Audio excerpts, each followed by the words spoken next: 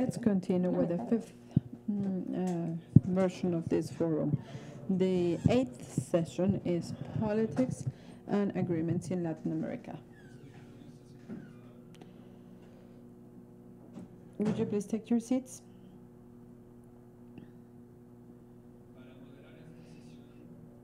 To moderate this session, I will give the floor to Mónica González. Welcome.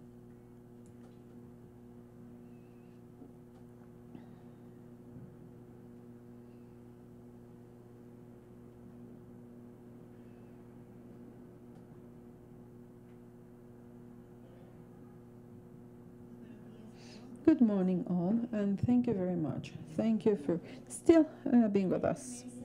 In this table that undoubtedly is one of the ones that will clearly show with a sense of urgency how important politics is, the importance of having good politicians to have good democracy. After the previous panel, we perfectly know in our continent that most of our countries have been devastated by long-lasting armed conflicts, and there are some other conflicts which are finishing. So I say they are over in words and in some documents, because we know peace doesn't come after signing an agreement, and because most of the conflicts have had several reasons. We have a very nice table or session because we have one of the very important first, second, and third line protagonist. Here we have one of the protagonists of the peace process in Colombia, a civil and armed conflict.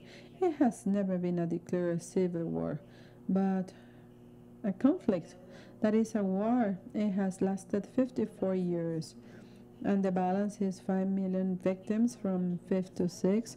I am speaking about victims who are people who have been moved or displaced, more than 100 families.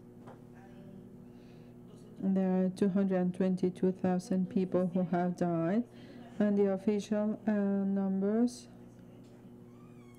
do not give us all the background information. So we're speaking about, this is something I never thought was going to happen in Colombia. I never thought I was going to be able to see it.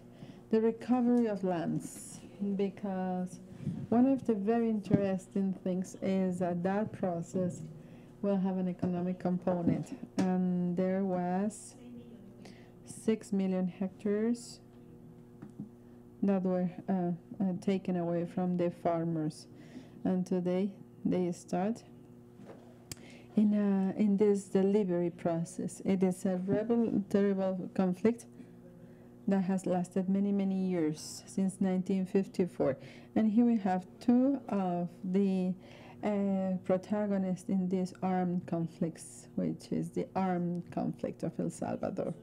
It started with the emblematic assassination that we will never forget, the assassination of Archbishop Romero in 1980 in the capital city of El Salvador, and it lasted till 1992. That conflict has been terrible. The representative from Salvador, he was speaking about Latin America. Once I listened in Havana as a journalist, I have always been a journalist, that Fidel Castro said. It is said that Cubans are the best guerrilla warriors in Latin America, but they are wrong. It is people from El Salvador.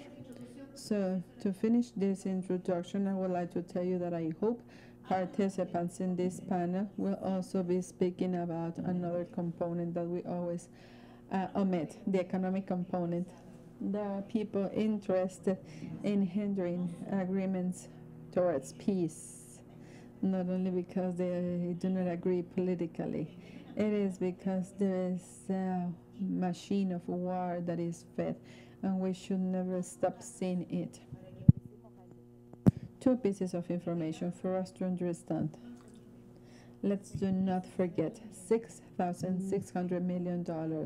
This is the yearly revenue of trafficking in persons, which is one of the results of the armed conflicts that we have in Central America. But please pay attention to this.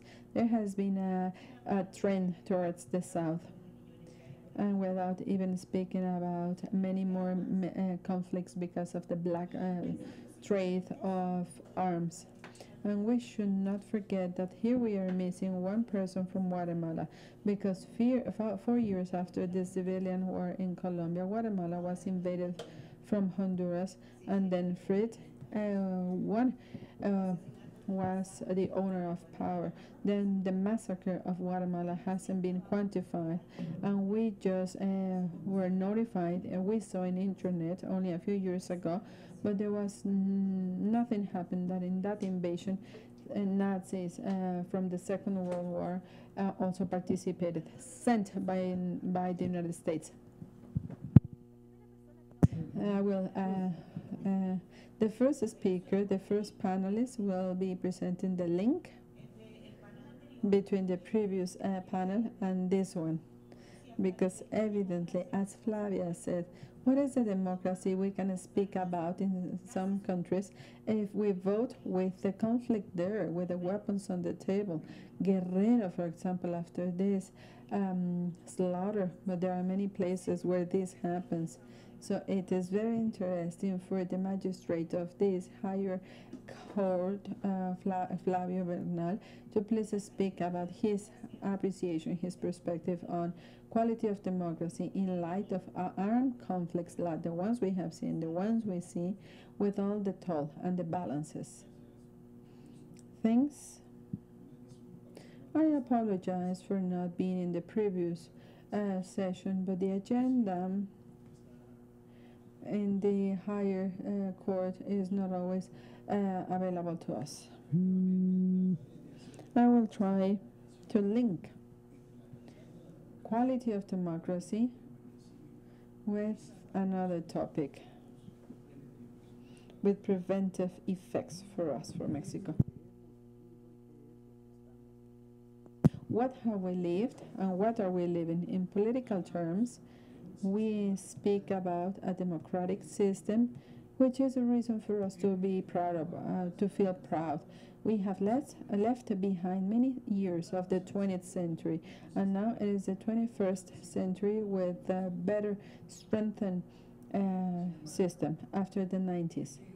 But what is the democracy we are speaking about? To me, we should be speaking about a comprehensive economic democracy, social democracy, and political democracy. The fact of going to the booths to cast our vote is not enough. We can speak about a comprehensive democratic system when in Mexico we have, according to the census of 2010, we have 11.5 million poor people in extreme poverty. And if we speak about 53 million poor people, this can't be a country with comprehensive democracy. What are we missing? We need to go back to the political aspect. We need to pay attention to the social process, going on through the democratic stage. If democracy is government by the people, for the people, and if it is owned by the people, it is the free will of people, the one electing governors. But we need this government to be for the people. So it is a pending point that will bring many problems. We already mentioned Guerrero. We have the problem of Tamaulipas. We have the issue in Sinaloa. We have several states in Mexico. Unfortunately, we are missing a social pact. We need to make another social pact, a pact for peace before this current peace will spill out or overflow, because we don't want to live in a world of violence. We don't want to live in a world of insecurity. I believe that we need to keep on taking the same pathway started by the Republic of Brazil. We should continue with a pathway that no more than 15 years ago the Republic of Honduras started, a clean history background of our candidates. We need to make a pact so that political parties and government and all the different aspects of government will determine as a requirement to be a candidate to prove that people are honest people, those who want to run for candidacy, those who want to be candidates. Honesty. It should be one of the characteristics that should be present in all the citizens. But today, it seems to be that without any express or official denunciation, now one of the municipal mayors is being investigated. One of the ones of the state of Guerrero. It has been a lack of security. It should never be across the national territory. Let's make this pact so that we have clean background information, clean candidates. Now that we are starting the electoral process 2014, 2015, we can know for sure that congressmen, congresspeople, federal and local ones, we want members of the city halls in every federal entity. We want them to be people who are trustworthy people. We want to be sure that there is going to be peace. There is going to be social peace in the national territory, in each one of the municipalities, in each one of the entities. We need to choose governors for the federal entities. Be careful, not allowing money from the organized crime. Now that we will have independent candidates, it will be necessary to establish what is going to be the public financing to make elections competitive and to also have safe elections. Let's do not allow financing from organized crime in electoral activity, because this would be a big problem. The clean history of each one of the candidates. And on the other hand, of course, we need to also prevent, let's do not allow for mandate revocation. As the governor of the state of Guerrero says, I will be subject to a national consultation, and I can be subject to a consultation in my entity to see if I will stay or if I have to go. Part of this social pact towards peace and security should also be the revocation of the mandate, because regardless of the reasons, but one of the reasons for this law of the clean background information is the topic of not allowing for corruption.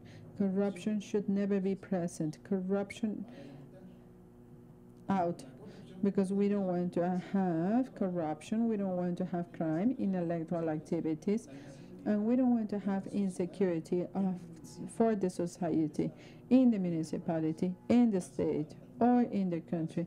We need to have a pact for social peace, preventive pact for not to make it a corrective one.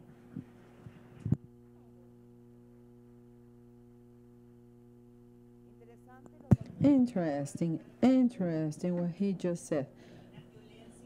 Violence, 11.5 million inhabitants, men, women, children, and that is the issue, that is a problem.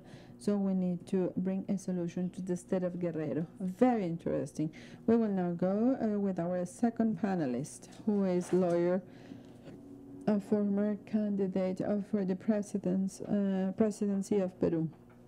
Lourdes Flores, a country that, as we all know as well, It was also affected by a long conflict, which was the product of the movement Sendero Luminoso.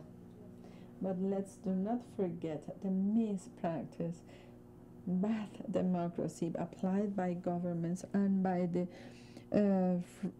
faithful Vladimiro Montesino. Thank you very much. It's my pleasure to be in this event. We're going to be speaking about democracy and dialogue.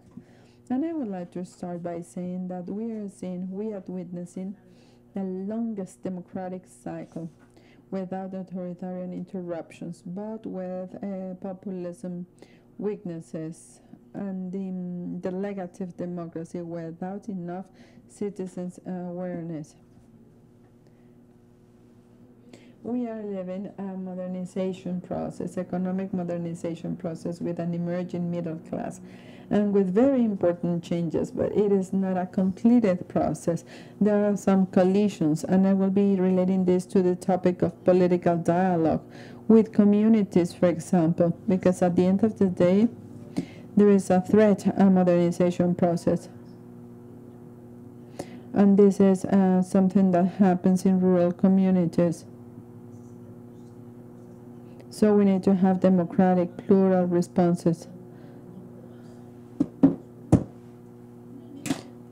One direction decisions, and this cycle, which is a stable policy, the weakening of this apathy, discredit of politics, and this is something we saw in the previous panel. Dialogue is a central element in democracy. In other words, the recovery of electoral democracy. This is very important. The continuity of democratic cycles. This is vital as well. But living together, the democratic union, to be genuinely democratic, we need to have specific levels of dialogue, understanding, and negotiation. And this is going to be to set it apart from the authoritarianism. I would like to make reference to some spaces for dialogue, some things that we've seen in Latin America. To me, these are the most important spaces to have quality, to come to quality of democracy. We are not speaking about the existence of democracy, rather the quality. Number one, relationships between public powers. This is a fundamental dialogue space. And we have, for example, the sense of urgency to recover the parliament as a space for dialogue. Democracies are more for executive powers, different constitutional and real levels of power, very weak judicial power. That should be a strong judicial branch, because this is the one that will exercise control. And it is normally the weakest out of the three branches, but also in general terms in our countries, in most of our countries, the big scenario for the political dialogue that happens to be parliament is worn out because of this way of handling politics. So this is one of the most important topics. Recovery of democratic institutionality in a place like parliament, because this is the natural space for the political dialogue, institutional political dialogue, dialogue between powers, and recovery of the quality of those institutions. A second very important level of dialogue is the dialogue between central governments and subnational governments, where if we see the economic process and the disparity, we are starting to see very severe difficulties and very important difficulties.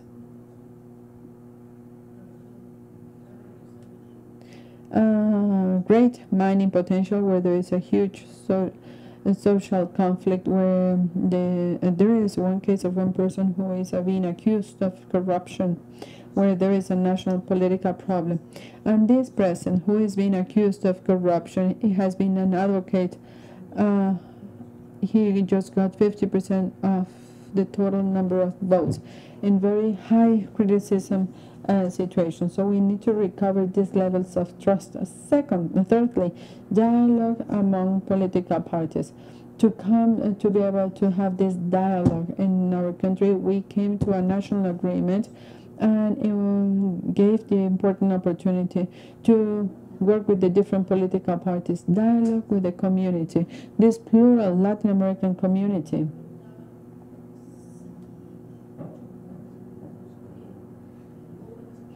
If a lot of people think it is possible to have communication through unilateral Twitter or communication because it is something deceitful, it is an only one-way dialogue, but we are not catching the feeling of people, so we need to have we need to come to this dialogue. There is a real divorce between the official political sphere and the people, and dialogue in Latin America to come out of conflicts. In the case of Peru, Sendero Luminoso was not a process with dialogue. It was a military successful process, but we also have additional concerns.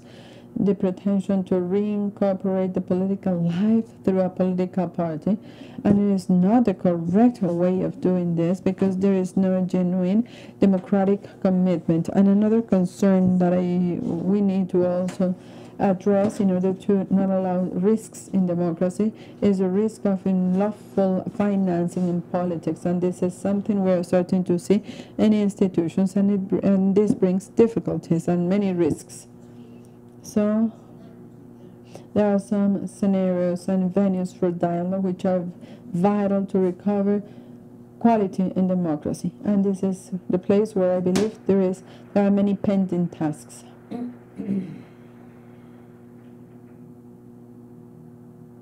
Now we're going to give the floor to the Colombian lawyer Antonio Lizarazu. He was the chairman of the National Electoral Board in his country, but he is also an advisor for the High Office of the High Commissioner in Colombia. And this is a process that brings many expectations. We know how important it is for his country. When we think and when it is said that we need to address more than 4 points, there is going to be a change. And obviously we know the hindrances and that this country is facing with wiretapping and with this war machine. Thanks for this invitation to participate in this event. And after these 3 days of intense debate on democracy, on the role of the electoral processes, and speaking about its incidence in the quality of democracy, we will now have the possibility to speak about agreements, and we can speak about the incidence of agreements in the construction of democracy. I will now the terms of reference, and at the end, if we have time, because if I have time, I will make reference to the process we currently face.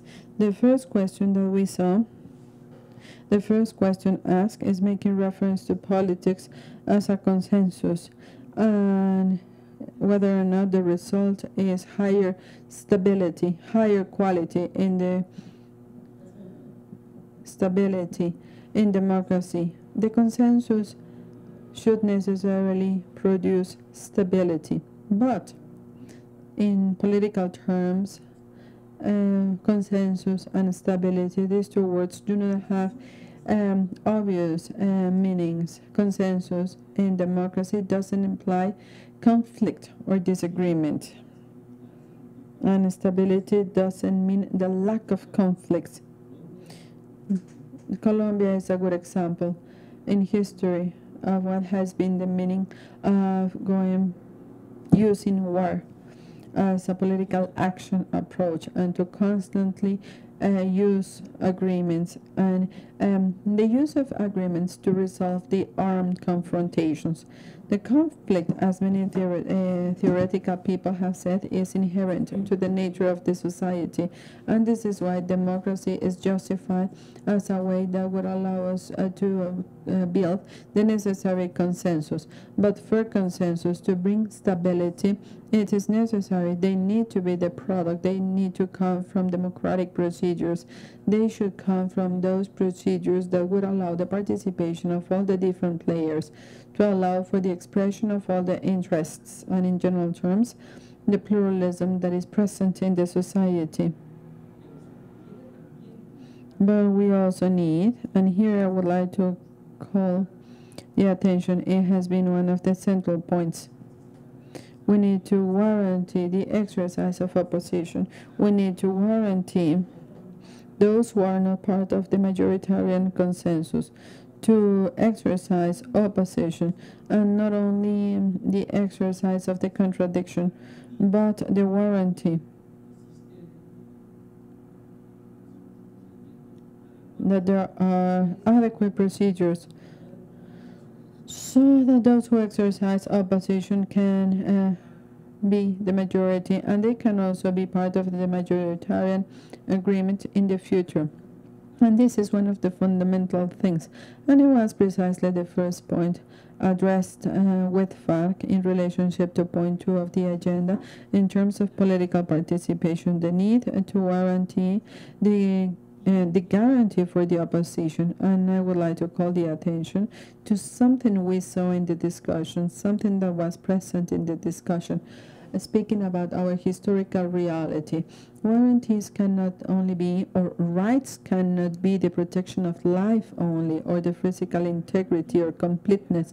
It should be the real right to exercise freedoms and political rights for those who are going to join in the political life from the opposition.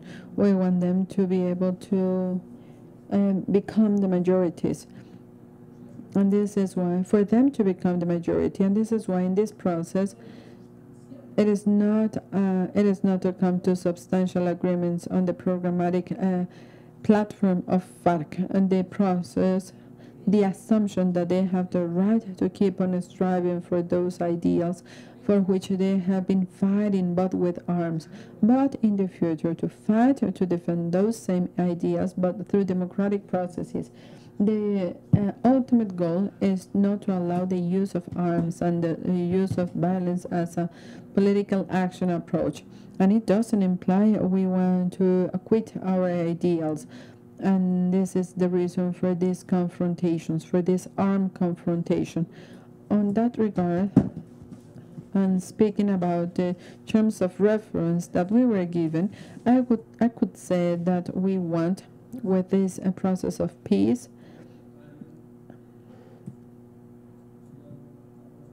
and speaking about the closer widths, what we want to do is to use politics as a continuation of war, but using different approaches.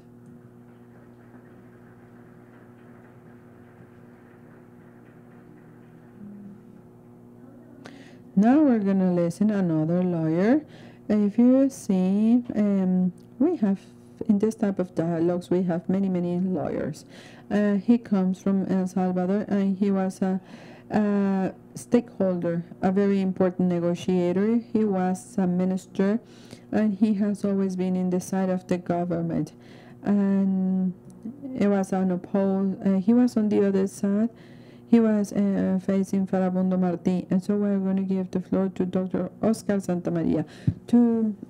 Oscar Santamaria. He has many years of experience, and he has classified some of this historical information, because what is important is to know what is the balance after the elections.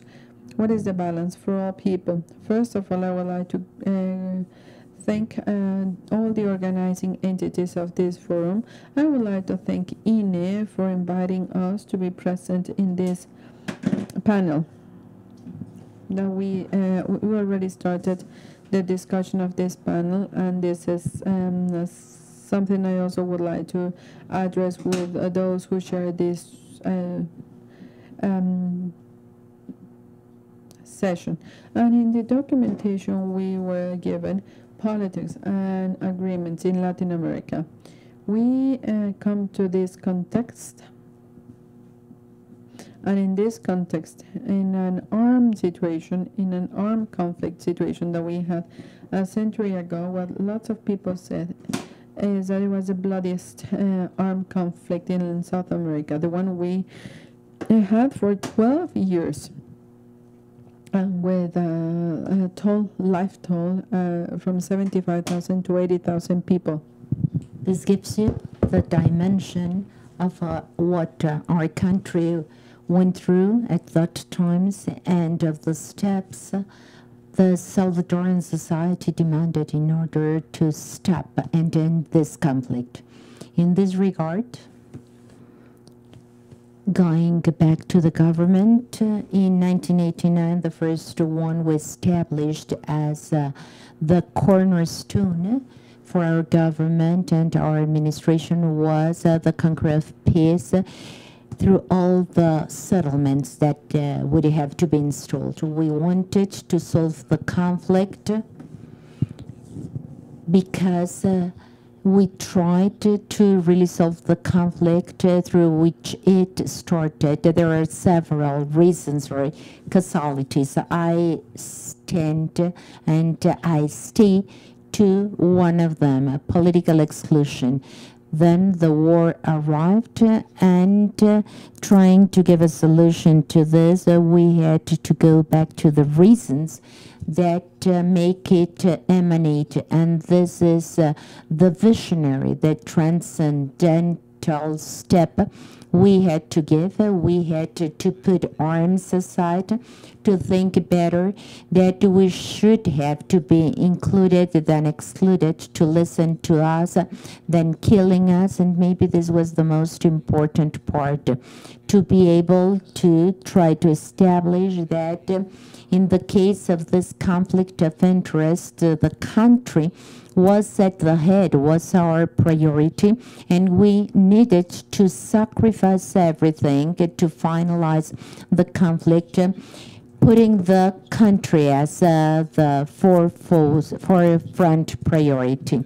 So it was a process where very many wills had to really agree. We needed to look for peace in this clear will of political expression. Without it, we could not be speaking about looking for peace. And peace is also conquered by means of costs. Of course, war is costly. The most important one is the human sacrifice, but peace also has its cost. It is the most profound endeavor we have to seek for, and this is why it is my pleasure to be here in Mexico again, because here we had really the central part of all this meeting we had for over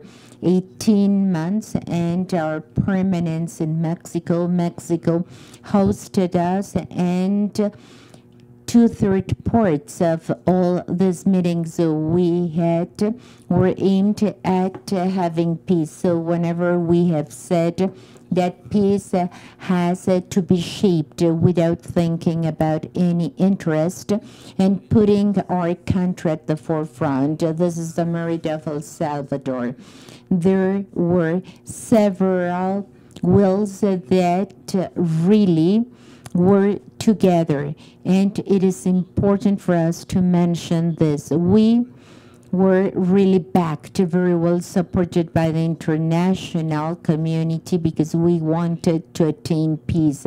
And here we can mention what happened with the Contadora group, Stipulas, the United Nations, and what the 4 country friends of El Salvador contributed with Mexico, El Salvador, Colombia, and Spain, because in this way we were able to really form part of the international agreement. And with this, we say that out of everything that happened from that time, we were able to really have peace in our new country. And these are the political agreements of Chapultepec, really a different range that was fundamental in order to erect the peace of this country, what was called by the UN the new foundation of the Republic. These are the Salvadoran peace agreements. If the case of El Salvador has become an example, not a model, but an example of what peace is. And as Mr. Kofi Annan said, when we finished with the verification of all this Salvadoran agreements, Salvador is a new country, a new society. We are on our way of developing more. The Salvadoran peace agreements really were not really the point of entrance, but the stemming point. Thank you very much. The exit point. Well, on my left side, I have one other attorney in legal sciences. She is a former commander of the guerrillas, and she was negotiating the Salvadoran peace agreements. She's a representative, and she's at present the Minister of Foreign Affairs of the Farabundo Martí Front, founded by her. Good morning. Thank you very much for having me in order to tell you about the Salvadoran peace agreement. And today, because we are celebrating the Farabundo Martí Front, and we have been for the last 34 years. In order to understand the present, we need to know where we come from, and we have to really forecast the future. El Salvador, for very many years, had very dark nights of repression, military dictatorships, political exclusion, and we were able to create the conditions so that the division of this society could really explode. There are two possible ways to solve all these issues. We need the political will, the understanding, or the confrontation. At that time in El Salvador, the dialogue was a tradition, and for instance, any peace manager, just like Monsignor Romero, made the people feel very uncomfortable. They were assassinated in 1979, and cartel stopped the help to El Salvador. This was reinstalled with Reagan in 1980, and this was unavoidable.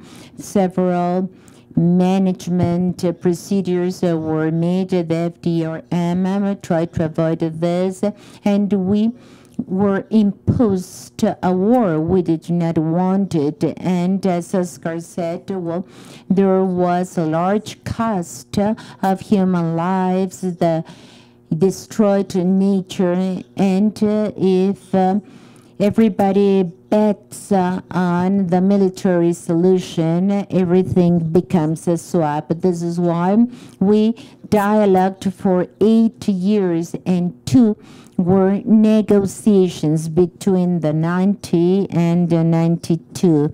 We had to change this force coalition. We were accompanied by the civil society with solidarity, and we had several managerial procedures, and the people wanted, really desired peace. I was in this dialogue, and people in 1984 really expressed their expectations, and they worked for it. So we are a process of consolidation. Peace is not the absence of arms. It is an integrated concept. It is the harmonization of the political, the social, the civil concepts. Peace is not just to pacify, because in order to have peace, we need to make use of political will. But once again, we have a problem if we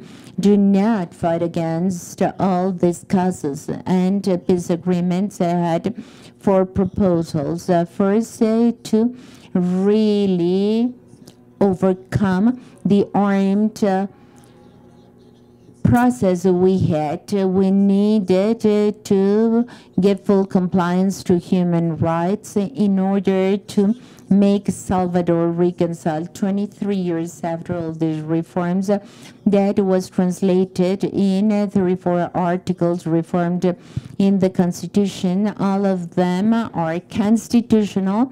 A new stage of law was opened, and this is the process we have been using. This is intimately related to democracy. Agreements had to really make subservient what was not necessary. The electoral part really became a jurisdictional entity where all voters were able to get to know the register, and we also had a moral warranty stating that the rights of the people will not be trespassed. So after 18 years of really going through the electoral process, well, in 2009, we had the elections won, and we had the agreement, dialogue as an experience, and it really helped us to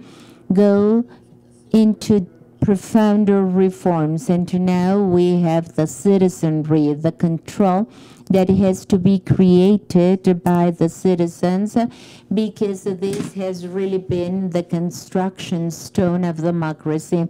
So all those processes that are on its way should be accompanied, as we have said, because peace is a process that it has to be accompanied by the international community, and peace is won through political means. Wars are solved with military endeavors, but they cannot solve the large problems that led to this conflict.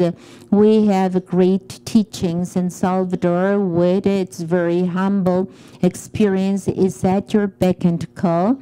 And 23 years after, we can say that El Salvador has been in an irreversible peace process. We have no problems. We have been unable to really overcome impunity, and very many war crimes are really humongous. And we also have these least crimes that are still affecting us.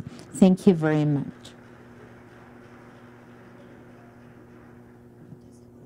I am sure that very many of you have thought about this and what Damaras represent. One of the results and disastrous effects we have had is impunity and violence. And we have to start with this. And this is a good consensus, the one we have here. In order to have peace, we need to improve, and we need to really better the quality of politics, and we have to fight against corruption, impunity, because somebody could say that problems, are over, the ones that gave rise to armed conflicts. And today, the economic power is not interested in all this military coups. And we have to really finish these days with Gustavo Palomares, who will give a very objective and substantial vision of what is what is taking place. Well, it's very difficult for me.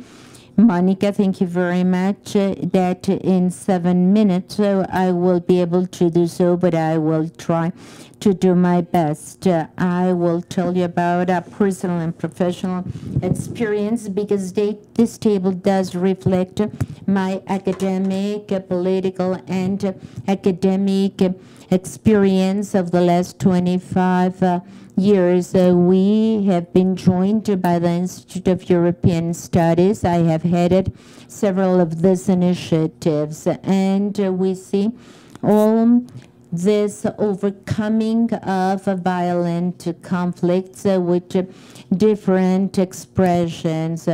We were in Contadora, in Esquipulas, Union Brothership, one of the rapporteurs of this minutes of Esquipulas 2, where we had the Central American Parliament. We were also in the changes of dictatorships in the southern cone. I coordinated Pinochet's plebiscites in 1978 and also in Correa de Paz in 1992 in order to overcome the Salvadoran conflict in 1996 in Guatemala. And at present, we are heading this post-conflict peace agreements. Well, I will give you 4 or 5 traits that have to do with each process. They are very unique. They cannot be applied to realities, but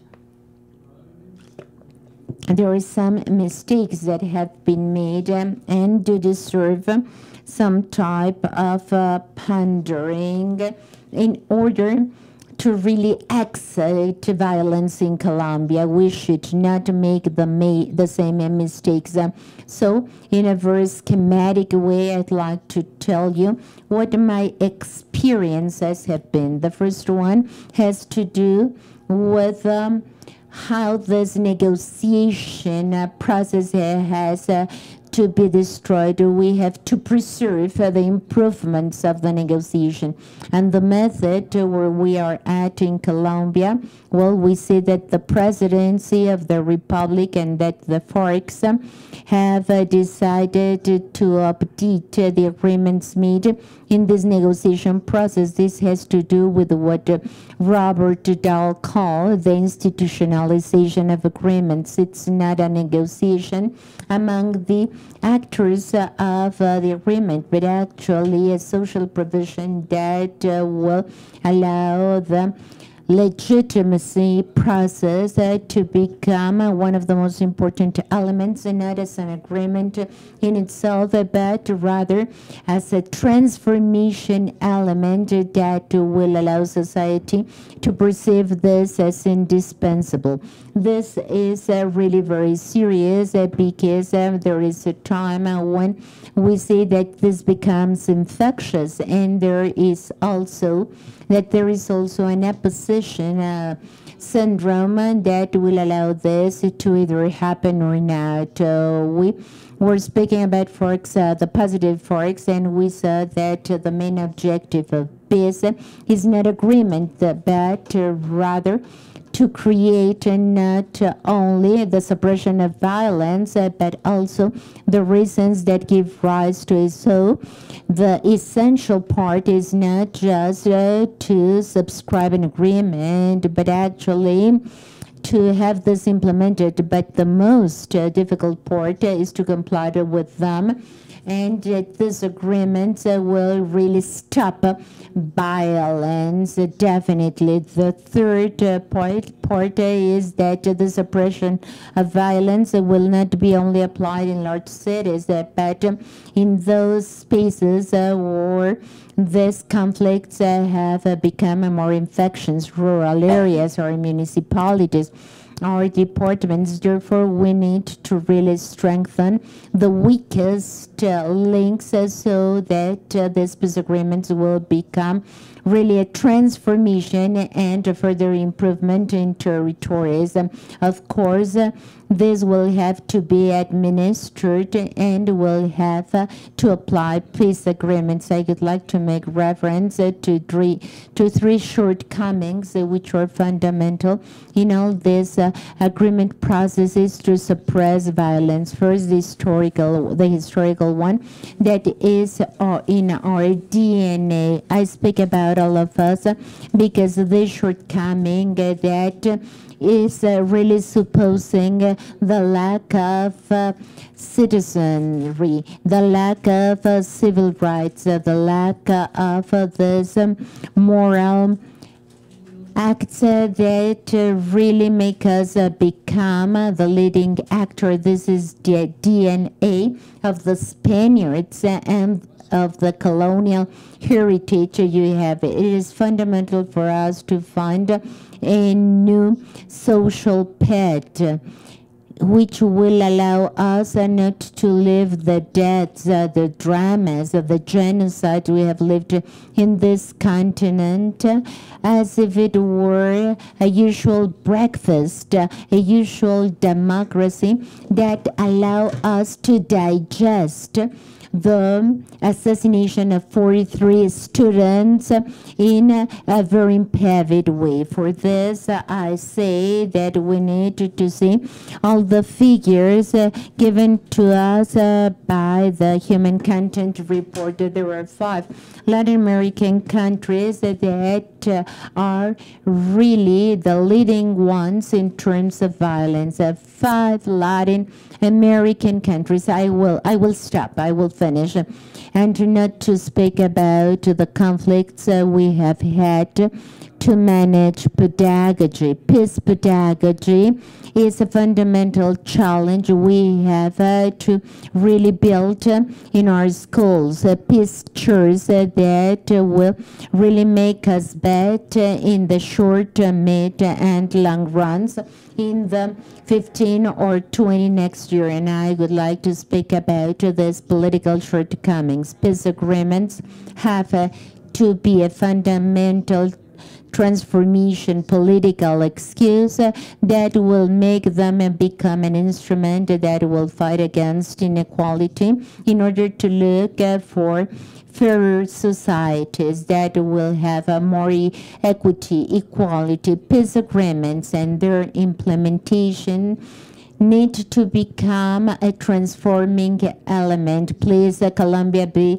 very attentive. Social transformation so that this population that will have to live through them, manage them, will not give this conclusion in El Gato Pardo by Osir pollution. Let's change everything to make everything remain the same. We need to devise a new status quo that will fight against the violence that has been experienced by our society. Thank you very much.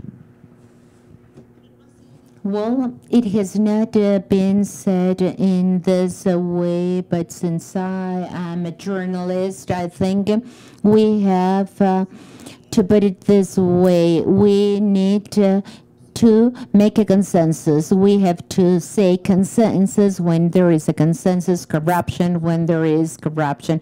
And there will not be peace if we do not offer a real solution. Next, we will go to the question and answer period. I'm sorry, we have just 3 minutes, and there is a collective reflection. How can we speak about quality democracy if there is an assumption that is really casting tears and blood?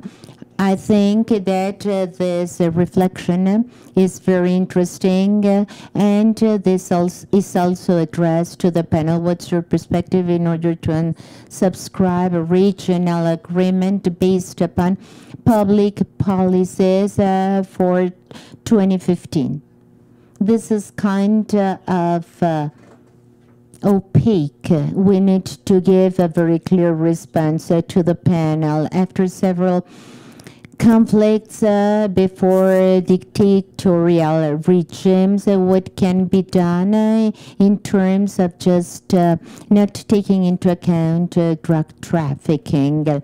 And to the full panel, present democracy allows for a genuine response, and does it really allow for this to all the elements of society trying to solve specific conflicts, or do we need to really make use of demonstrations in order to really express our needs to the government? So why don't we have a political will?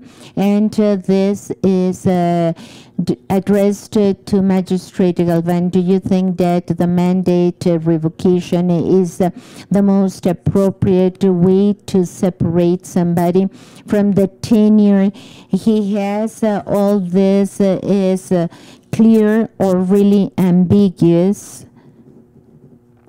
What can you say in this regard? And for Lourdes, after the Peruvian elections, how do you envision the political map? Do you act with a mea culpa attitude, and why do leaders like Jose Castro, Villanueva, and some others have really removed the weight your party had for Gustavo Antonio? How can you construct credibility in a dialogue process where everything is that polarized? How can you assign rights if dialogue per se is the denial of tenures and interest? And finally, Miriam, what is your life evaluation? I love this question. Have all these years of anguish really proven to be worthwhile in the field of the assembly? Can you tell me a little bit more about this? And now I will give the floor to the magistrate. Thank you very much, Monica. Well, rather than a question, or rather than several questions, I find several reflections, and in my opinion, we should start with a recurring subject in terms of reflections and proposals. Education, namely, if we do not effectively educate people in the realm of peace, if we do not educate people being supported by principles and values in children, maybe we will never be able to solve problems. Could you please answer the question, Magistrate, because we only have 2 minutes. I will not exceed my time, because this is the fundamental topic, education, in my opinion, and the conviction that we public officials are here to serve, that we are not having the tenure of public power, but actually we have to serve the population. Mandate revocation, we do not have such a system. And in addition, it must be thorough. We do not need only to separate the public tenure, but also we have to take into account the civil and the criminal positions. Maybe we need to speak about confiscation, all those things that really remove the power from those people who have not really behaved properly. This is a mandate revocation. Thank you very much. Well, your answer is terrible. Thank you. Lourdes.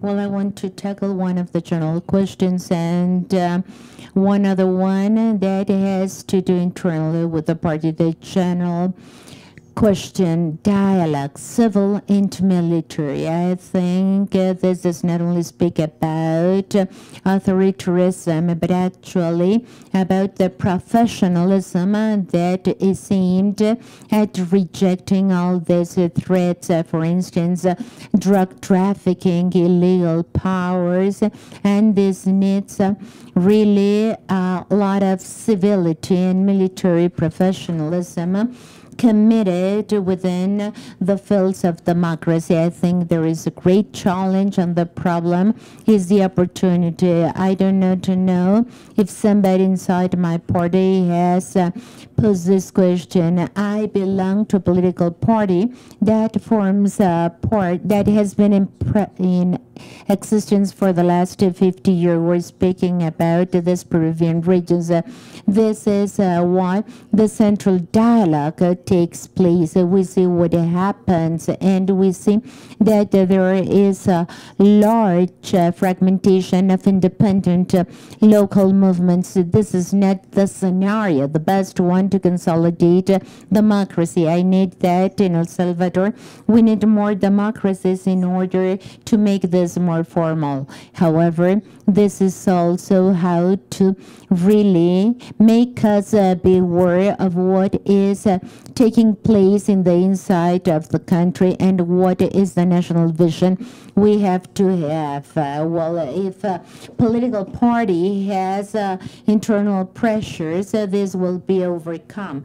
And I can really tell you that in spite we have not really attained power, we have a permanent vocation, and we need to have a self-criticism, and we have to have an internal dialogue, because this is the democratic mechanism. But the important message for Peru is that we need to deeply strengthen the formal policy, the electoral policy, and it has to be strengthened in a more formal and institutional way. We still have a very important pending matter to attain. Antonio, in your countries you have everything: drug trafficking, paramilitary people, you have corruption, and I am not, it is not pejorative. It is exactly the other way around, and you know it because you have a huge challenge. Yes, it is a very big challenge, and the specific question refers to how are we going to achieve, how are we going to succeed in this polarization, not only in the political polarization, but what we see in the surveys. Almost all the surveys show that around 60 or 70% of Colombian people, they want to come to peace, but at the same time they are not willing, and they don't want to have political participation of the armed players in the democratic life. So the trend to ask for penalization and responsibilities and liability for the damage. And apart from this, there is even bigger complexity if we remember that we have all the deficits that Gustavo Palomares has spoken about. We are lacking tolerance, respect, no stigmatization, tolerance to contradiction, and to the diverse thinking. Consequently, we need, or the biggest challenge of this process is to have agreements, to come to agreements. And we want them to convince Colombians that that is the best alternative. And as Gustavo said, it is a big opportunity for big transformations with a territorial approach as well, because it is agreements that imply transformations in those territories that have been affected by the conflict. In fact, the points that we have agreed upon emphasize this territorial approach, the application of the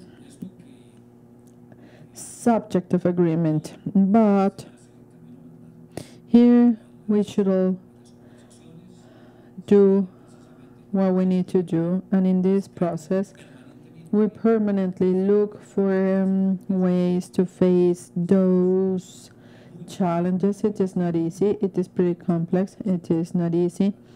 The presidential elections, we showed that huge division there is in light of the agreements. But it is good to say that there is no polarization between yes or no in agreements for peace. It is rather the content and the things we need to come to, having in mind the problem of justice.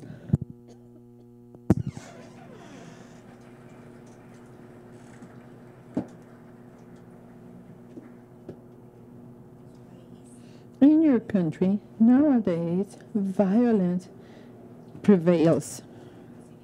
In the past, there was a civil war, but today people are pretty afraid of dying in the hands of gangs. Young people are violent because they have no expectations.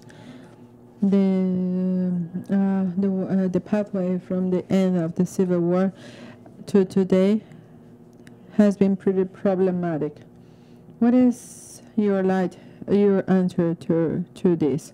I believe in El Salvador. Yes, it is true. There is a transition from war to peace, from peace to democracy. We are in transition. I believe the country is a country in transition. We have not come to the what we saw in Chapultepec, but Chapultepec is the main point of reference in the institutional and political life of the country. See how important this is. 23 years later, there is no sign of political violence. There is not even one. There is not even one. For you to realize, you can tell how peaceful we try to be. From crime, and those were once the conflict was over,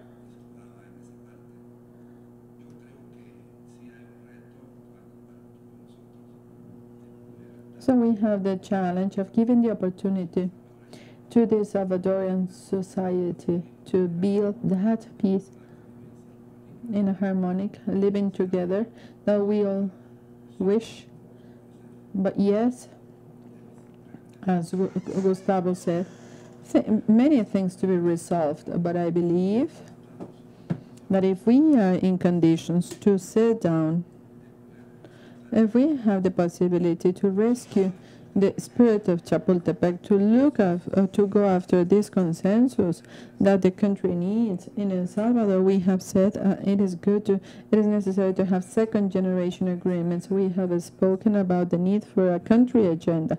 We need to have the minimum agenda, not what we used to have in Chapultepec. A minimum agenda is very important, and we have taken steps.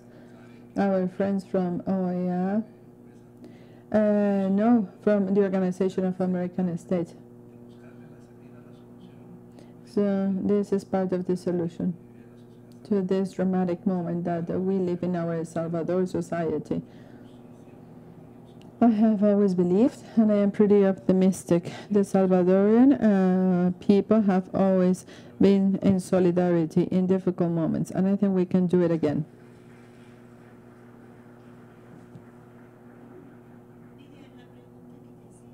The question you were asked is related to this. The worst is to overcome the fear to peace, because then we will get used to violence, we will get used to death. And I am sure in a few more years, some of your children will ask, Mom, Dad, what did you do when the 43 students were killed? This is why it is very important to understand what is happening to us. As I said, agreements for peace were essentially political. They had a constitutional rank, but we also had a component agreement, because peace is comprehensive. And one of the causes is not only the political exclusion, but also the economic exclusion. 20 years, 18 years, two processes. The process of democratization of the country that then gave rise to political inclusion to many of us. Obviously, the front became a political party, 8 electoral processes. This is what we're going to have next year. Mayors, 5 presidential processes. Today, we are the political party in power, but it is not the whole meaning of democracy. We do not have consultation. We have many more things, but we do have the base, because changes are a process of several generations. And what we did with all these agreements for peace is not to resolve revolutionary programs. We wanted to do that, but democracy should give you the tools to continue with the fight. The economic component was another process.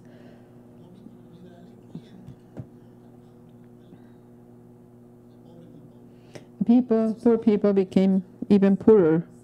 What we've seen in the last 5 or 6 years is this social inclusion process, stronger than in the past. And now we want to come to economic reactivation, but we are also in a process of consultation. We started a dialogue despite of the electoral pre-campaign. We have the Organization of United Nations, the Organization of American States, the National Dialogue. I come from the National Board of Citizen Security, where we include churches, political parties, entrepreneurs, etc., etc., for the public policy promoted by the government to be effective, not only the one by the government, by the state, because security problems are comprehensive and they include many factors, and this is a process. And as I already told you, we have the Citizens Participation Office, Transparency Office. This is the first time that we have this moment of all this transparency. Today, you come into internet, you can see the budgets, how the budget is spent, and now we are going through the judicialization process. We are living a new time, but we have many problems. The problem of crime has a logic to help people, but there is another logic: organized crime, drug trafficking, and in Guatemala and in Honduras. These are the backyards. These are two logics that oppose. But I'm sure peace is going to win. Since I was 13, I made a commitment to come to changes.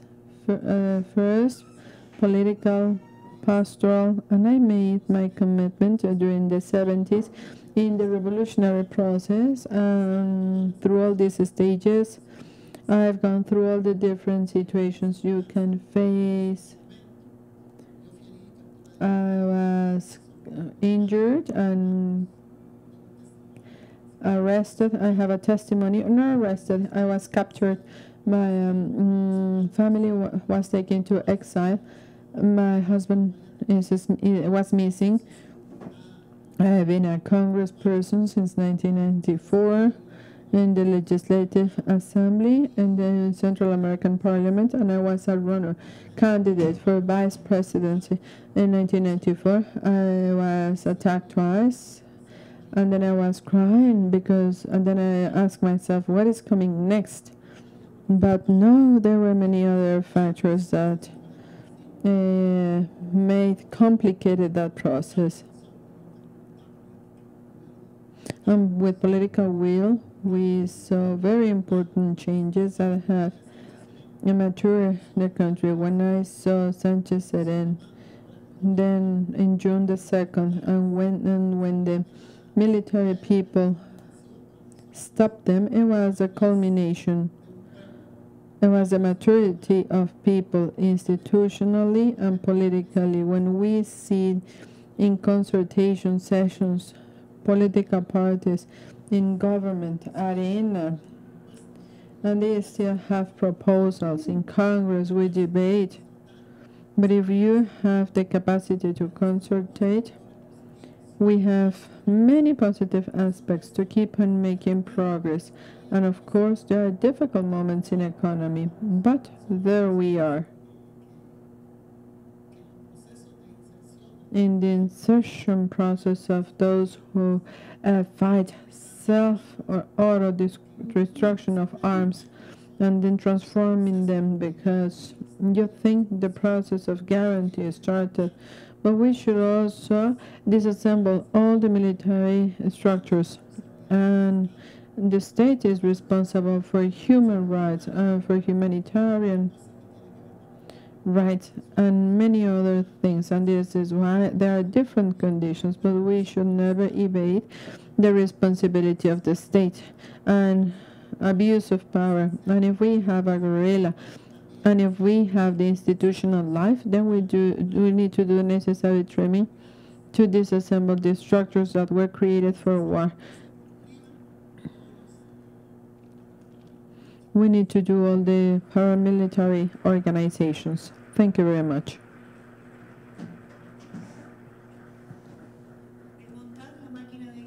This is dismantle the war machine. It is a titanic, a giant task where we should all participate. Thank you very much. And it is another important component is not to feel creative, because in your I was not able to feel that, so you didn't express this hatred. I would like to speak about the 2015, because yes, there is a relationship in the question asked by our peer in the auditorium, with those fundamental aspects, not only to speak about culture, speaking about social conflicts. I would like to remind you all that we are about to start 2015 with a collective effort, and we need to meet the objectives of the millennium, and those objectives are closely related to those causes that will promote, facilitate,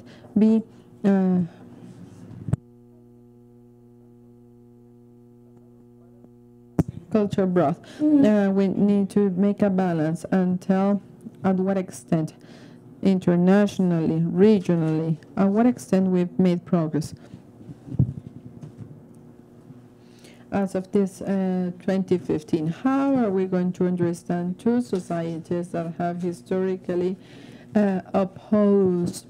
And I will be speaking about the 50 years.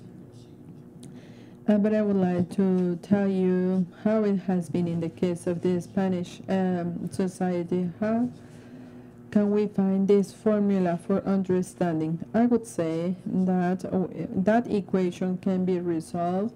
Remember the historical memory that is not of the ones who have won and the ones who have lost, because we never win or lose the wars. We suffer the wars.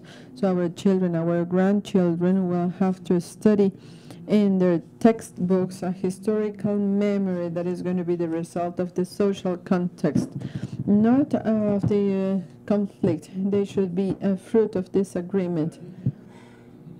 So I would say it is fundamental. Those elements, those topics we always speak about, it is necessary to know the truth. Knowing the truth, and this is something that belongs to all of us, what the different players have done, what has been the fundamental element, not only the armed elements, but the historical responsibility of the state, the responsibility of the different governments. This is a very important element. Justice. It is fundamental to have a balanced frame where we can apply exceptional justice to overcome the conflict. But this will not take us to impunity. There's going to be no heart. There's going to be no peace in the heart of victims if we fall in these elements of impunity. It is not possible to have these lesser crimes, less the crime of insulting. In the frame of peace, we can make some of the big mistakes we have made in the past, and let's do not fall into that situation again. Repair. It is fundamental for victims to be in the center of this collective effort, not today, but the negotiation, not after, but the application of agreements, but this historical element where the repair for victims is not only administrative repair, which is not enough, or economic, because I am sure we will not have the money to give economic compensation, but rather the moral compensation or repair. It is not possible to live as we lived in Spain after 55 years and after conservative governments, after two socialist governments. The families of our civil war, they cannot yet take the remains of those family members which are in the road system. So ours is should be a historical repair. This is the only way to come for not to have this slaughter, then they sign an agreement, and this is what they call a peace. If victims perceived those agreements are the product of a slaughter, but they have not cured the pain of their hearts, and from there to continue with forgiveness, it is going to be a failed effort.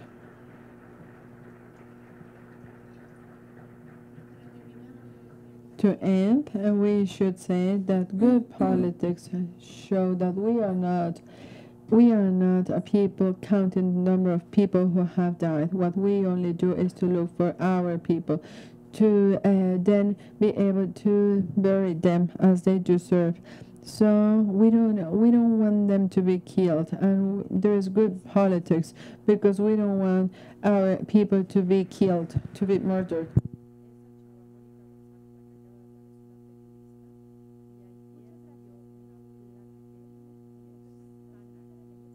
Could you please stay in the room because we will now go to our closing ceremony.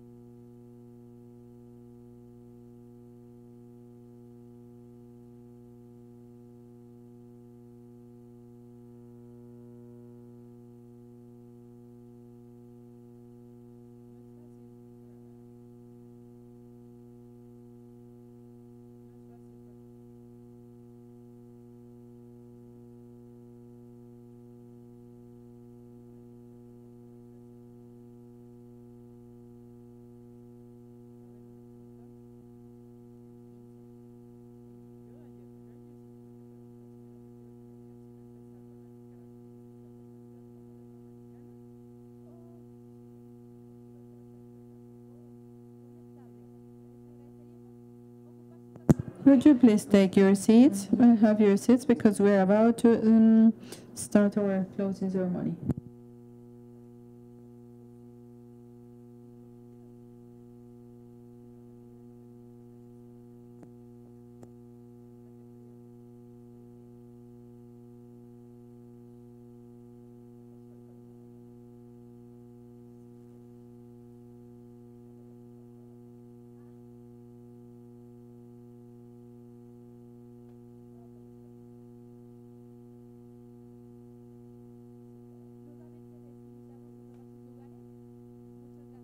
Could you please have your seats?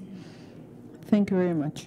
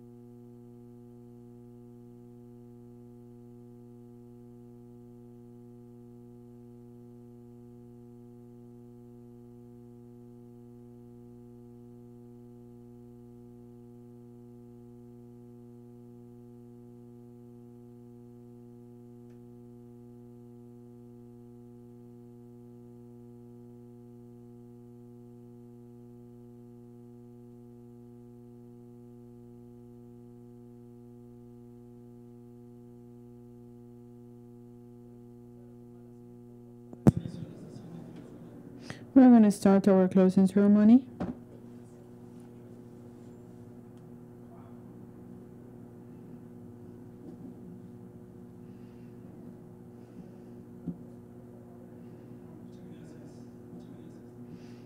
Thanks.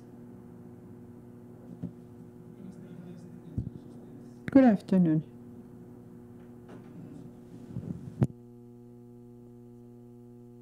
We are about to finish this 5th forum on Latin America democracy. The one that we have organized jointly, the Organization of American States, the Idea Internacional, Electoral Tribunal Court, Colegio de México, and the IFE, today, National Electoral Institute. We've been here 3 days to speak about governance of democracy, economy, citizenship, and politics. We believe these are only some of the sessions we have had, thanks to all the students, academicians, public officials, media, for being with us. In this closing ceremony, we will have the Secretary of Foreign Affairs, José Antonio Mir, Curibeña.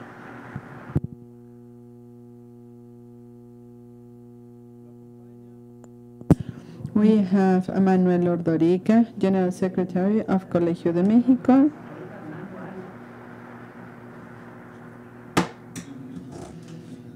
Magistrate Alejandro Luna Ramos, President of the Electoral Court. José Miguel Insulza, General Secretary of the Organization of American States. Raúl Ávila, consultant and representative of Idea Internacional in Mexico. And the Chairman, President of INE, Dr. Lorenzo Córdoba. We're going to start this short ceremony, and we will first give the floor to Dr. Ordorica.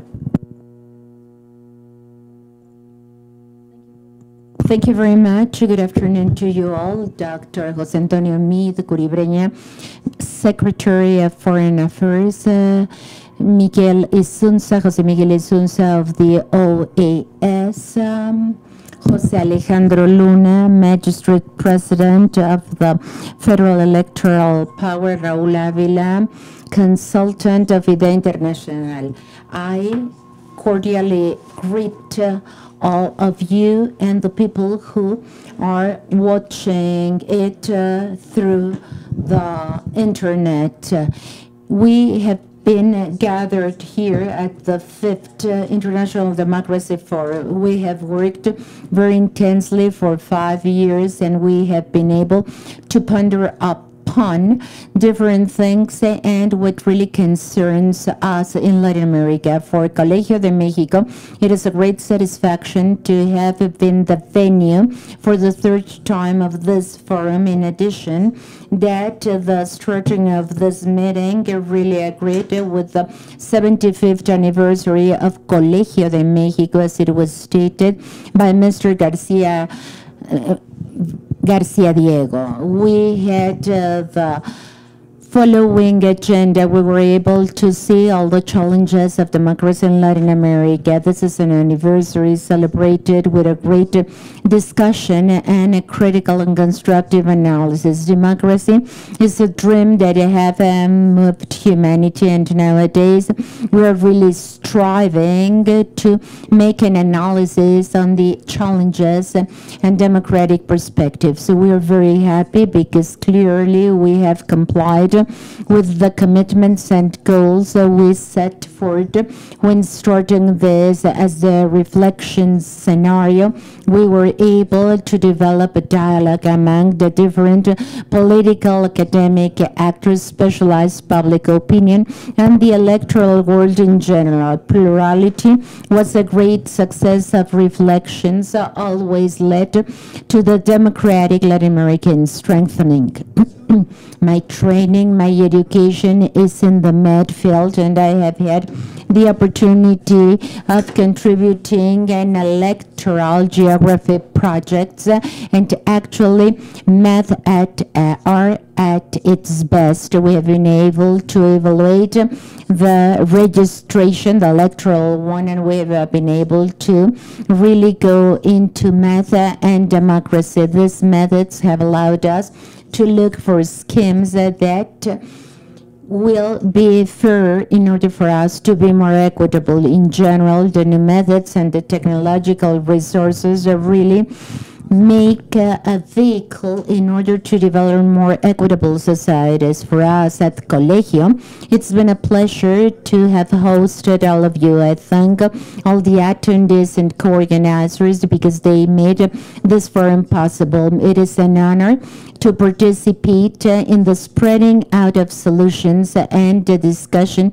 of problems that really afflict both Mexico and the region. It has been a pleasure to share the efforts of Manuel Carrillo and his group of colleagues and collaborators who have always been very professional and perfectionist. I want to also thank my colleagues of Colegio de Mexico who were with the organization committee. Well, Dr. Javier Garcia Diego, President of Colegio, sends you his nicest regards because he's now giving a tour. I wish those who are coming back a very nice trip back, and I hope you have been comfortable at your home for this last 3 days.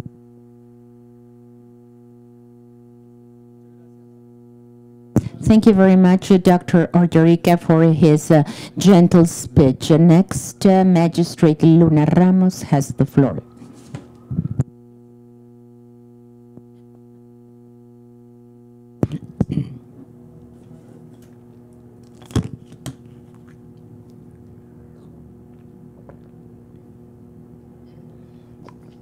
Dr. José Antonio Meade Curibreña, Secretary of the Ministry of Foreign Affairs, Dr. Roberto Córdoba Villanelo, consultant of the Electoral Tribunal, Dr. José Miguel Insulza, Secretary General of the OAS, Professor Raúl Ávila, consultant of IDEA International, Dr. Manuel Ordórica, Secretary General of Colmex. Ladies and gentlemen, good afternoon to you all.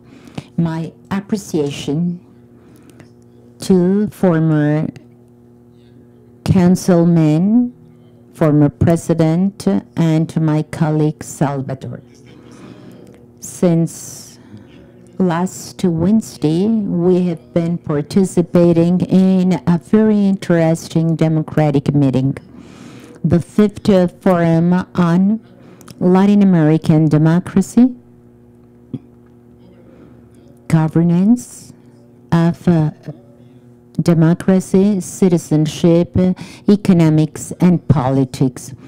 During this cycle, important personalities of all the governmental and society branches, civil society coming from Mexico, Latin America, and some other invited countries told us about very interesting reflections on different subjects related to how to implement democracy in our hemisphere.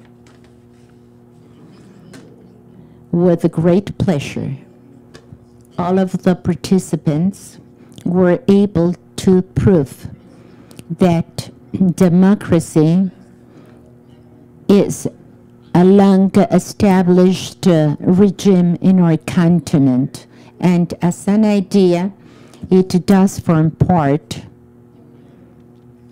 in a more profound way of the train of thought citizens have, and this really proves the words addressed to us by former President of Uruguay, Julio María Sanguinetti. Latin America has been the daughter of an idea, and this idea is still the heart of its future vision, to build a society, a democratic society.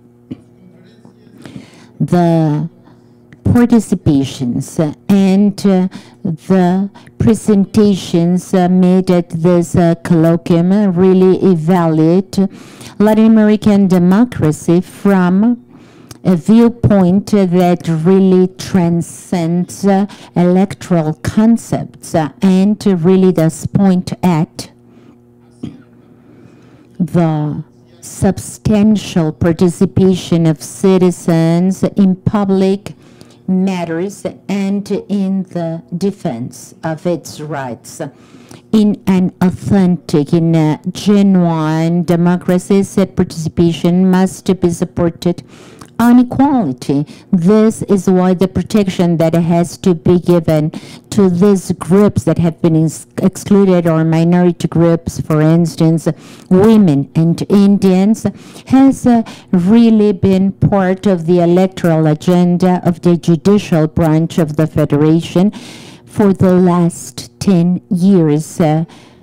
To the least, since it is a way of having a dynamic organization, all democratic regime demands that public authorities should work efficiently because they are the ones that implement.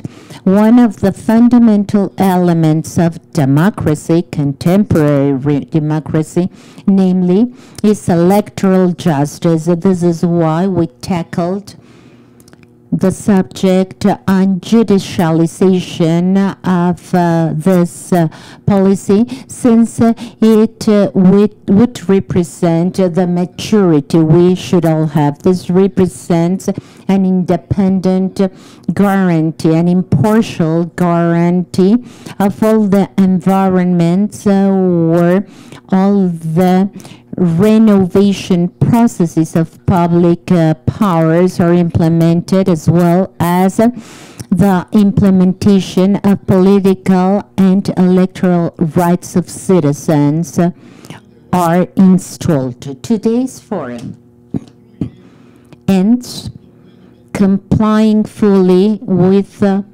the purpose it had, because this gave room to reflection, ideas, and the transmission of thoughts vis-a-vis the challenges the consolidation of democracy has in our continent.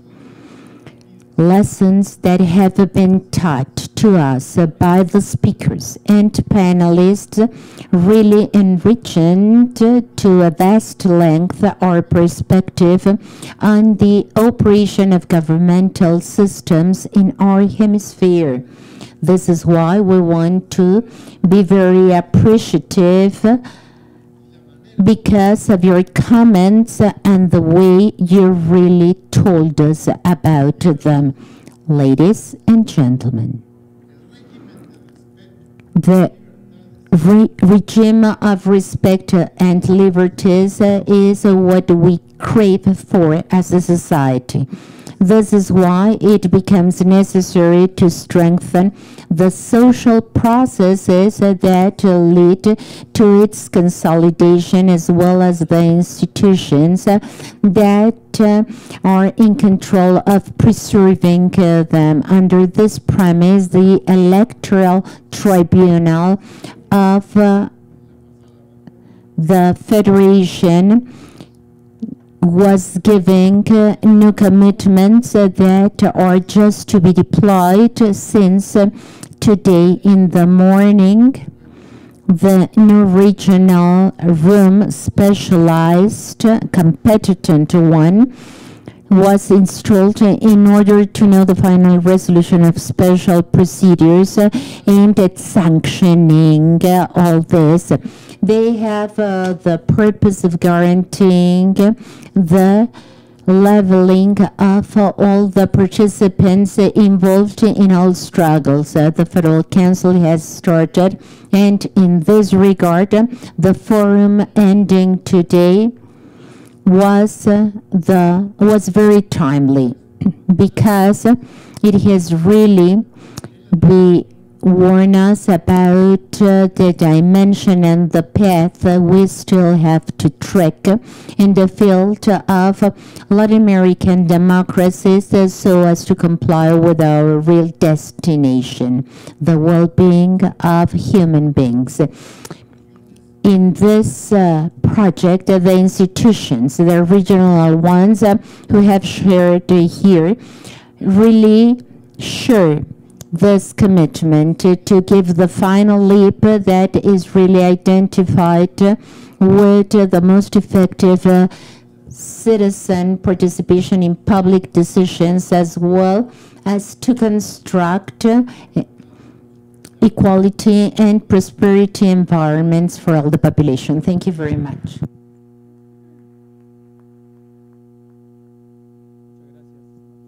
Thank you very much, Magistrate Luna Ramos. Now we'll give the floor to the Secretary General of OAS, Jose Miguel Insulza. Good afternoon, my fellow country friend, the Secretary of Foreign Affairs, and President of Colmex, and representatives of IDEA Internacional, Mr. Magistrate of the Judicial Branch of the Federation. I would only like to say some words at this closing ceremony. First and foremost, to express my deepest appreciation to INE and all the organizers of this meeting. Actually, this is the 5th forum where I am present, and this is something that has already been established. I think that we really look forward for this democracy forum because it is a permanent meeting. We always wanted to take part in it. It is a great idea, and I want to remind my friend to remember Dante Caputo, who was the leader of this organization. And well, at that time they devised the space, and it still exists. So thanks again for this opportunity, and well, I hope that next year I will attend this meeting, but with a different tenure. My appreciation to the people from IFEINE, Calmex at its venue, and the judicial branch of the Federation, and IDEA International that has been with us, the Fondo de Cultura Económica.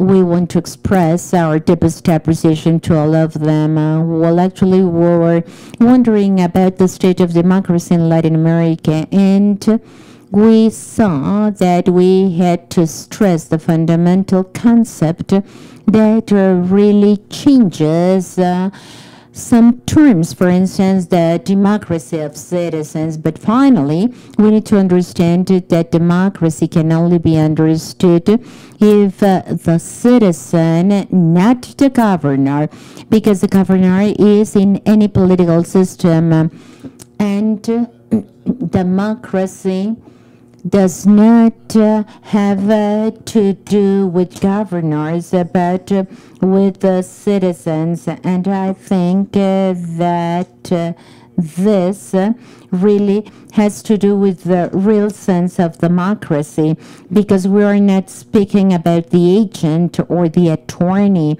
We're speaking about the citizens, and we're just including all these concepts. Then we had a seminar. Well, we still have a problem. We have the problem of money, politics, and power. A lot has been said in this regard about financing, funding, and the way different sectors view this, because sometimes we see that this is not always transparent. Therefore, the influence of money, not only on the electoral part, but on our daily chores, is still a problem for us. But we have also seen this, and this was broadly discussed yesterday in some panels. How representative are these ideas or concepts? There is, of course, a kind of a distance between the world where decisions are made formed by common citizens and the world of modern technologies that have not been really satisfied by modern technologies. For instance, Twitter, Facebook, and sometimes it is felt that this gap might be closed, but actually it has not been. We have included some other topics, for instance, minorities and women's matters. Now I recall Emilien Moreno and some others. So this gender matters, these gender issues, and the ones that are related to minorities, because they are very interesting. Now I think that in this meeting, the topic was, can we govern our democracies? Well, actually, in terms of what has happened, and of course, we have really been hit very hard by what has happened, because well, some time ago we said at least when government collapsed once a year. This does not take place any longer. Now there are kinds of responses, but the point is what results do we have? And this goes back and leads us back to democracy. So what results are given by this government? Because let's be honest, citizens do not want democracy just because of the value per se. They really want democracy because they want that it can give them better than any types of government the solution to the problems, but actually this is not a matter of principles, but a matter of very precise results. So it is indispensable that, and we have discussed this, as to up to what extent democracy is solving the problems the humanity of our hemisphere has, because with all the improvements, all the progress made, all the technology, IT, all the proclamation of democracy, well, really human beings still are faced by problems they have never resolved. Well, first of all, the poverty of about 1 billion people who are under strong famine, and we have a large amount of people of inhabitants in the Americas, and there is a large inequality. Next, human beings have not, or we have not allowed human beings to stop killing each other. We have not been able to suppress violence. And third, we are still in a very enthused race into destroying our environment and the world, the planet we live in. I think that the response we have to democracy is as follows. Does it work? Will it result? And we still have very ambiguous answers. We will have stable answers when we will say, yes, okay, we have less assassinations, we have less poors now than before. Life is more even for all the inhabitants of our planet. We are not destroying that much our planet. We have less pollution, we have less climate problems, and therefore we have made of our world something better. This is a great challenge of democracy.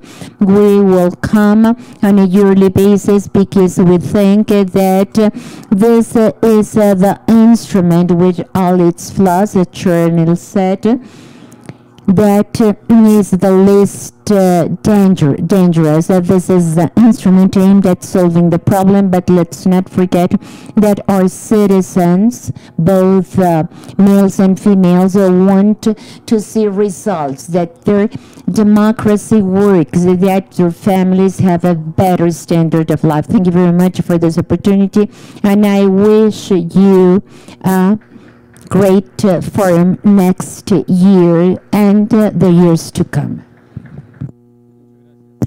Thank you very much, Mr. Secretary. Now, Dr. Lorenzo Cordova, President of INE, has the floor. Thank you very much, Manuel. Dr. Jose Antonio Cid, Minister of Foreign Affairs. Magistrate Luna Ramos, President of Judicial Branch of the Court of the Federation, Dr. Jose Miguel Insulza, Secretary General of the OAS, permanent invitee of the Fora and of the Fora to come. He has been a distinguished visitor and a permanent invitee at this Fora. And of course, Manuel Ordorica, Secretary General of Colmex, Raul Avila, consultant of IDEA International, and one of the cornerstones of this forum and the previous one. Well, ladies and gentlemen, electoral officials, academicians, dear colleagues. Thank you very much for being with us at this closing ceremony. Well, one thing we have for sure, the construction on interconnections on politics, economy, and democracy in each one of the trains of thought were enriched with the participants. We have been given brand new novelties in order to better understand the challenges faced by our democratic mechanisms. We were not the exceptions. We were able to ratify that in spite of democracy is a national creation which is expressed through its democratic political institutions. Its strengthening becomes more dynamic through the experiences created by means of this international cooperation. We have seen that this implies equality and to be impartial in its procedure. But if we do not have gender parity, well, we will not have equality. It was stated that to have equality between the genders is imperative because in this way we will be able to go beyond political forces and will be made visible in the short and long run. We were reminded that clientelism was a perverse practice but deeply rooted in our societies because it brings asymmetry and it is essentially a product of two factors. On the one hand, the state and government's inefficiency in order to take care of the population's needs, and on the other of the newborn citizenry we have to have. This is why sometimes citizens and organized crime really respond to clientelism, and this is why it is very dangerous. Now, between democracy, equality, clientelism, and political decision, we have a common denominator. These citizens who are just about to be born, and they should not really be an obstacle, but rather a cornerstone of public policies, or real estate policies in terms of civil education that will promote a cultural change. Real and, well, I get really use this term, real cultural revolution, but devised according to what democracy is. Just by means of this profound cultural change, we will really allow political parties and candidates not to go to some other procedures. In spite of that, we know that this is the cat and mouse trap. And second, to really accept defeat as this democratic recreation, and that women should really be reinserted in this social field and for to really fly away from clientelism and really tenure holders should really exert their political privileges. I am positive, I am convinced that if citizens do not exert the rights they have, democracy will not be consolidated. It is time that both legislators and governance should know that there must be the device of public policies. Undoubtedly, out of this forum, we will take our own ideas in order to really adapt them to our political processes. But I think that the empirical richness will allow us to really reaffirm that this fifth forum on Latin American democracy was a great success. Maybe one of the most important conclusions is that this will allow democratic systems to be stern, rigoristic, but allowing structural systems to form a different perspective from the electoral one. However, of course, they have an impact on electoral processes, but if really at its main roots they need to do something else, some other types of procedures must be implemented, and I'm speaking about electoral reforms. We should really step down from this wheel and try not to think that this will be really misfortune. If we see how this will guarantee all these procedures, we know that we need to have an actor that by definition must be inclusive, and I think that in modern societies this is the only one. In other words, we need to reevaluate the state to consolidate democracy, to reevaluate and strengthen democracy. This implies to really remove the structural problems because they have an impact on the population. And what has happened in this forum really proves to let us be knowledgeable about this, because we need to implement long-term policies.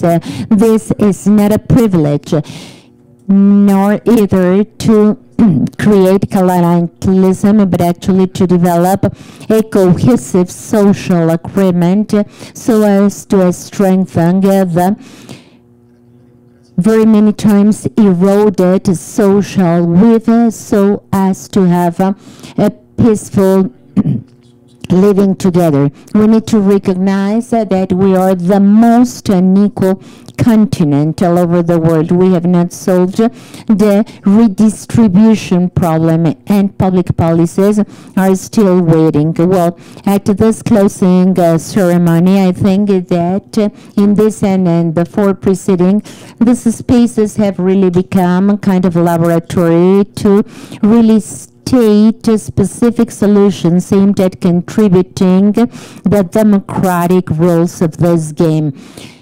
In virtue of the above mentioned, we need to strengthen the democracies of our country, of our continent.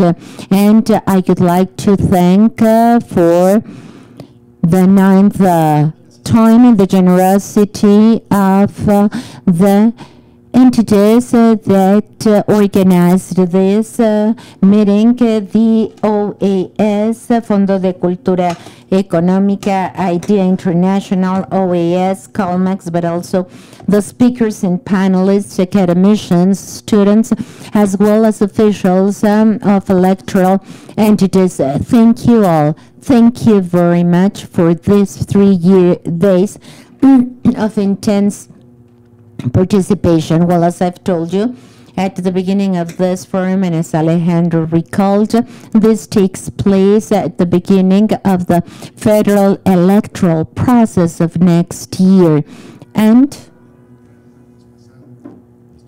the one which was started last Tuesday has been enriched because of the reflections made here, because they really become a promising intellectual future both for political parties, some other political actors, candidates, so that in the campaigns that will start soon, they will become nourished by the reflections stated here. This electoral process does not start off, and the people who come from the outside can give proof to this. The shadow of insecurity as one of the most important structural problems that gravitates on our society has been present. This is why I think this is a very important space, and the election campaigns should also be, so that we will be able to envision a way of restating institutions and to tell them about peaceful ways we need to process our own differences, sometimes very profound, that characterize our complex societies through the recreation of the democratic game. In other words, the peaceful path. And I want to say that democracy is not the absence of conflicts. No, but actually the existence of institutional causes that will reshape our institutional differences, and hopefully institutions which are just starting up will become a space through which the Mexican society will say, as it happened 20 years ago, in spite that violence was different at that time, to say no to violence, yes to democracy. Let's build all these interpretation approaches, creating a new democracy so as to share them in the next sixth forum on democracy. And of course, you are all gratefully invited. Thank you.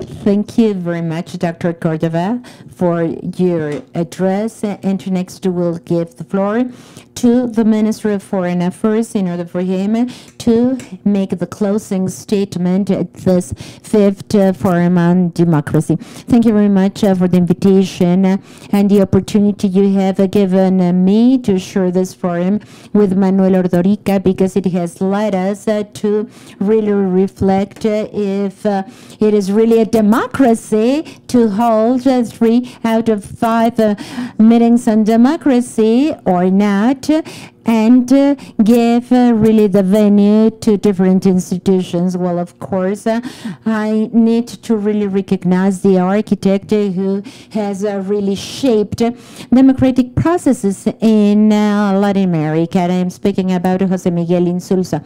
Now we see what happens in this region, in the Latin American region, and we have to be accountable of it. We need to recognize that the OAS was a very clever architect, because it promoted this Latin American democratization fields, and I need to really praise to the commitment made by José Miguel Insulza, because we need to really vastly recognize and appreciate all of his efforts. It is also my pleasure to be here with Lorenzo Cordova at this forum and be able to really see, since we were colleagues at the university, that he was much younger than I and more talented than I. You can really make an oath on this, and I really thank the opportunity of being here with Magistrate Ramos and see the active participation of the civil society through the presence of Raul Avila. Well, the discussion of this forum takes place at a moment when we really question democracy and economics, and well, in a very optimistic manner, we thought for a long period of time that all of this copyrights really would lead us not only to an efficient result, but also to a result that would imply an improvement in distribution. We have been aware that we really can really witness the first one, but a good definition of copyright really led us to an efficient result in terms that nobody can improve in this balance if he is not really impairing the other. But actually, after this definition, we were able to see that some equality should have been reached, and this has not been the case. Equality is also one of the main concerns of economy, and as Lorenzo has said, this has led to the rethinking of how to merge distribution mechanisms, and this is relevant because this is under the control of the state, and a good definition of copyright and a good definition of the market, good participation and good devise of public policies can become efficient and more equitable, taking equity as one other factor that will allow us us to make better use of our economies. We could make a similar analysis to democracy. This is the first division of democracy, and this would lead us to think about good registrations, as Manuel said, a good district process, a transparent one in terms of finance, and one of the transparent process as to the counting of votes could be really vibrant. Whether it is true that all these elements help us to be convinced that democracy will be the success of the one who gets the more votes, this does not guarantee that democracy will be represented and will also be an efficient mechanism in order to lead us to good results, which eventually, as Jose Miguel said, is what matters society. Market as a democracy are just vehicles and not goals per se. The topics discussed at this fifth Forum on Democracy has allowed us to make a valuable analysis. First of all, the status quo of Latin American democracy. It is healthy.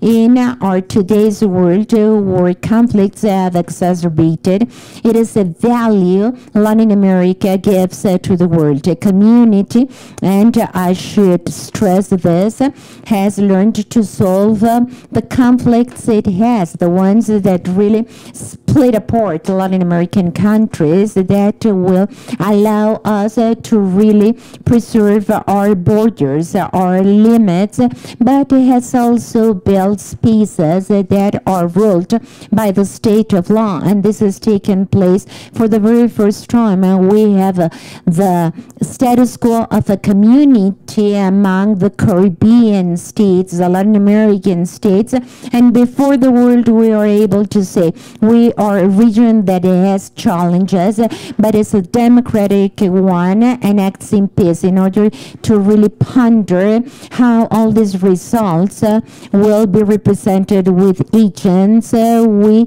can say that it was not ambiguous. Now, how can we represent this democracy where we have social inequality? What can we do in order to allow democracy to give results before all these challenges, poverty, and the challenges before gender equality? How do we have to adjust to democracy in order for it to have a better quality? And as Lorenzo said, the quality of the citizen, a citizen that more and more it has been endowed with more elements in order to have a richer quality. How should we endow our democracy before technological communication environment which evolves on a daily basis?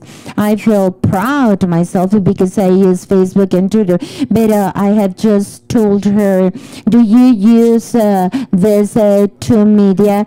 She told me, oh Daddy, I'm sorry, but Facebook and Twitter are not at the avant-garde. We are on Instagram, and now I have to humbly request my daughter, my 11-year-old daughter, to teach me how to use it, but everything that was discussed here will help, just as it happens in the field of economics, because in this way we will be able to have a better democracy, a fruitful one. Lorenzo said when we tackled the topic of insecurity, I think that some points to ponder have to be made by us. We are before the world, having constructed and generated conditions for a democracy which is proven to be fruitful in a concept where in the continent, in the region, in the states, United States, there were some reflections, discussions, analysis, challenges before democracies, because of course there was a loss of consensus, there was splitting off. Now here we have a consensus. We're in a political system where there is no majority, where we're able to really make important consensus, transforming ones that allowed us to bridge the gap, the historical ones, the modern ones, and be able to reflect them on the congresses in a democratic way with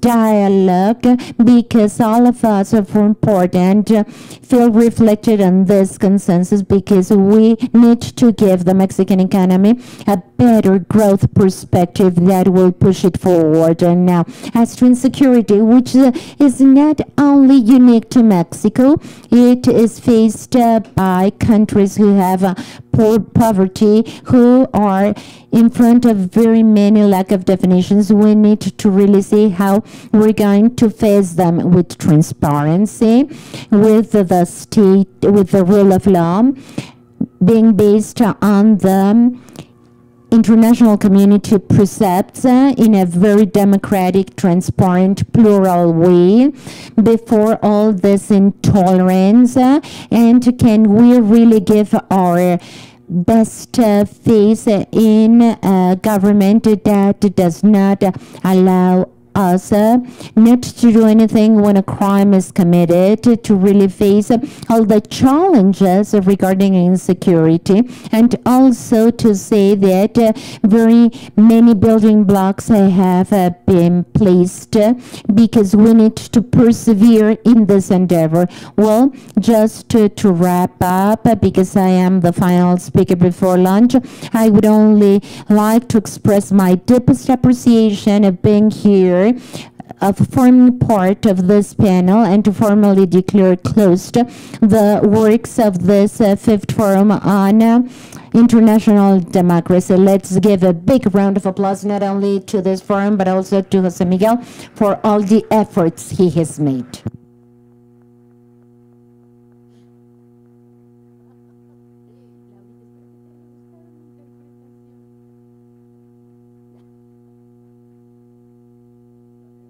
And having recognized all his merit on October the 10th, 2014, for third time at Colmex, I formally declared closed the works of the fifth Forum of on International Democracy. Thank you very much.